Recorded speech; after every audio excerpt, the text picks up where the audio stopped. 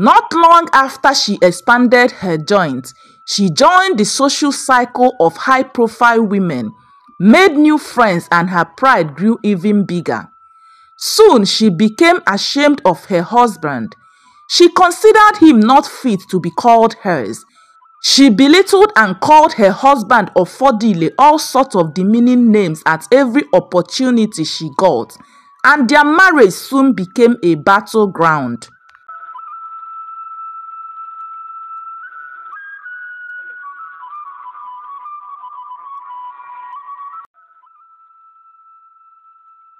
Once upon a time, there lived a girl named Ogido.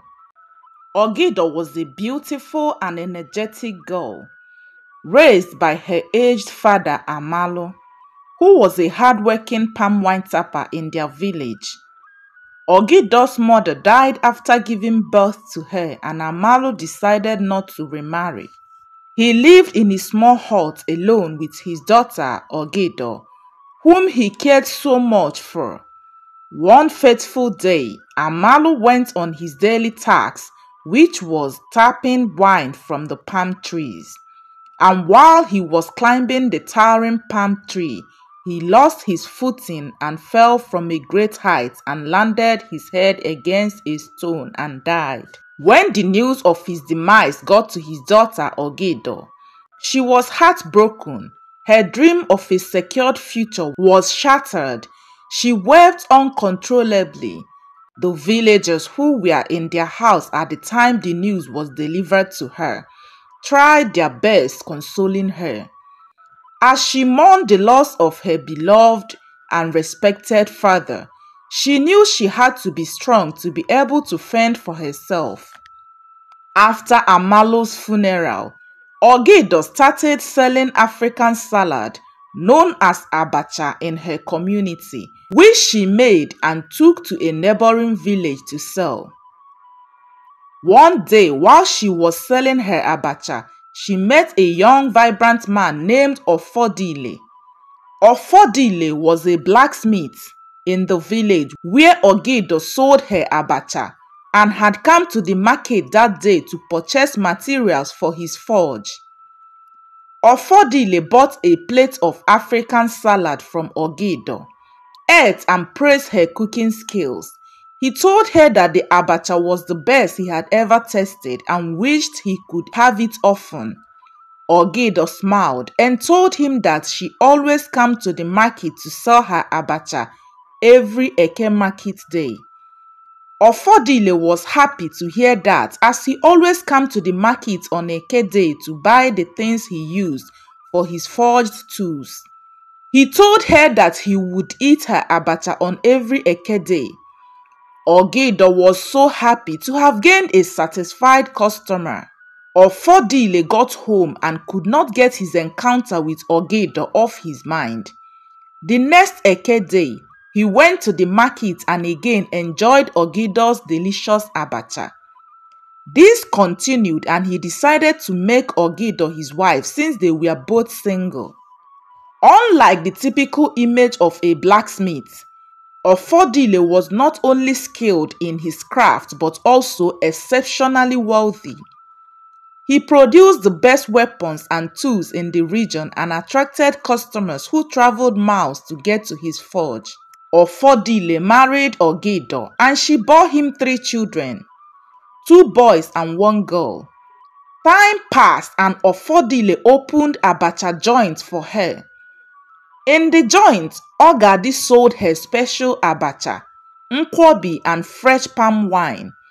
Though the joint was small, but it was situated in a lively neighborhood where it attracted villagers and strangers alike. Happy customers called her by the name Madame Ogido, the exceptional cook. One day, while Ofodile was coming back from the market, he had an accident and sustained major injuries that led to the amputation of his arms. Ofodile, having no arm, could no longer do anything in his forge, and so the family depended fully on Ogido's business. Months passed and Ogido's joint became the talk of the town.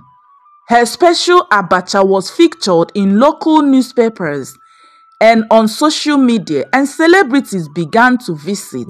Customers lined up outside her shop, eager to taste her delicacies. Ogido's pride grew alongside her success. She enjoyed the praises showered on her by her customers.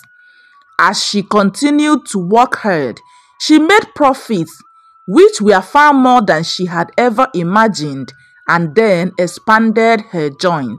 Not long after she expanded her joint, she joined the social cycle of high-profile women, made new friends, and her pride grew even bigger. Soon she became ashamed of her husband. She considered him not fit to be called hers.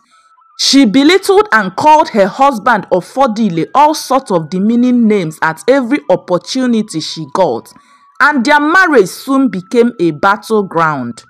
Whenever they attended a function, she would mock his disability in front of their friends. She made sure she diminished his self-worth. Ogido's first son and only daughter never supported their mother's bad behavior towards their father. They complained about it almost all the time, but her second son never saw any wrong in their mother's behavior. Nothing mattered to Ogido more than money, and as her children grew older, she preached the gospel of wealth to them and warned them not to be a liability like their father. She urged them to go out, make money, and secure their place in the society. As for her only daughter, Awele, she wanted her to marry a wealthy man. She believed that wealth was the key to a happy and secure life, and those were her wish for her daughter. Awele was a beautiful, kind-hearted girl who took after her father's kind nature. She does not like a loud life just like her father. Everyone in the village admired her, and soon suitors began to call at their door. First came Chijoke, a kind-hearted shoemaker, and Ogido dismissed him immediately. She told him he would never be more than a shoemaker. Next was Emeka, a gentle school teacher. Ogido saw no future in his profession and sent him away, saying that a teacher's salary won't be able to keep her daughter comfortable. One by one, the suitors came and went, each driven away. Ogido made it clear that her daughter would only marry a wealthy man. Ogido's bad behaviors continued, and her husband wondered how the woman he married had turned into a person of a questionable character. Ofodile never knew that her obsession with wealth started in her youth, despite the fact that she had grown up in poverty and had struggled through many hardships. Though Awele was respectful of her mother's wishes, but she sometimes felt disheartened. She saw goodness in some of the men who came to marry her, and she wanted a love based on mutual respect and affection rather than material wealth. One day, Edozie, a wealthy businessman in a nearby city on the outskirts of the village, who happened to be a regular customer at Madam Ogido's joint, came and asked for Awele's hand in marriage. Edozie, aside being wealthy, was equally good-looking with a great sense of humor. Ofodile and his daughter Awele saw him and liked him, but they would not accept his proposal until they've known about his personal life. Madam Ogido was so much in a hurry to get her daughter married off to Edozie, even without getting to know his true source of income.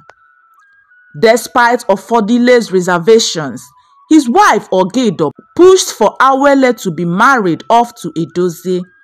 After going back and forth, Ofodile consented to the marriage since his daughter liked the man. Edozie married Awele and she moved into his mansion in the city. At first, Awele's new life seemed like a dream come true. She was provided with the best of everything. However, things went south when Edochie's behavior changed drastically. He became controlling and secretive. Awele wondered what he was hiding and then monitored his activities and discovered that his wealth came from unruly activities, which included kidnapping for ransom. One night, while Edozie was away on a business trip, Awele found a hidden room in the mansion filled with evidence of Edozie's crimes. She saw images of children and adults who had been kidnapped, their eyes pleading for rescue. Awele told her father about Edozie's activities, and they both planned a getaway. With her father's support, she contacted the authorities without Edozie's knowledge, providing them with enough evidence to warrant a raid on the mansion. On the day of the raid, Edozie was arrested and his mansion demolished. When the news got to Madame Ogido, she was filled with guilt for pushing her only daughter into the marriage. She apologized to her husband and children and vowed to support them unconditionally from that day forward.